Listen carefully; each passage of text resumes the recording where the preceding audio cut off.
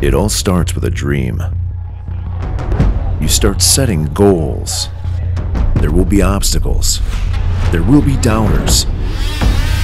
And you will make mistakes. But with hard work and perseverance, anything is possible. Adam Peterson, the 10,000 payday is yours. Adam Peterson becomes the first ever pro light rider to win an AMSOIL Dominator.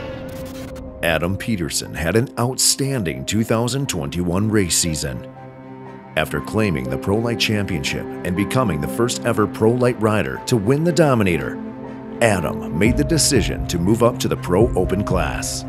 Yeah, it's a big accomplishment to move up to the Pro class. Ever since I was little, even watching all these guys that I'm racing against today, I was back in the junior class watching these guys and just never thought I'd be able to be on the level I am today.